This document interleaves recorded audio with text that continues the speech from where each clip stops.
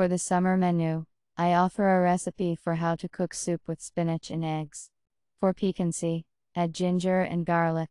Light, flavorful and quite hearty soup is great for a quick lunch. Prepare the necessary products. Wash the spinach and green onions under running water. Peel the garlic. Prepare the necessary products. Wash the spinach and green onions under running water. Peel the garlic.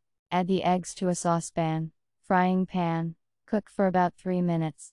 Place on a platter. Let cool. Cut into strips.